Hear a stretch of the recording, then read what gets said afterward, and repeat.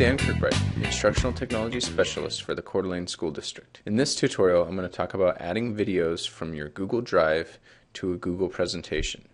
To start off, I'm going to show you why we want to do this. If I went to Insert and tried to insert a video into this presentation, I'll notice that YouTube is the only source that they give for embedding videos right into the presentation.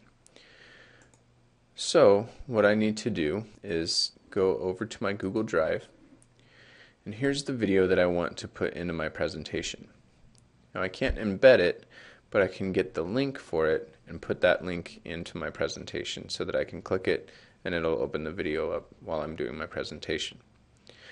So there's a couple different ways I can do that. I can right click on the video, and one of the options right there in the menu is Get Link. When I select that, this link will pop up. I can copy it and go back over here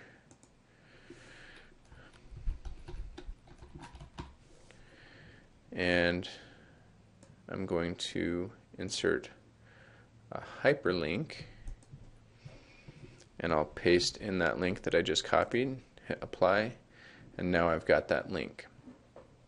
I can also get that link instead of right-clicking. If I just select that video, up in the menu bar I can select Get Link, and it will bring up the same link as it would if I right-clicked and chose Get Link. Either way, I'll get the same link. From here, as I'm presenting, so I'll go into presentation mode here, I can click on that link. It'll open up that video in its own window, and I can play it. And when I'm done with that, I can head back to my presentation and get back to presenting.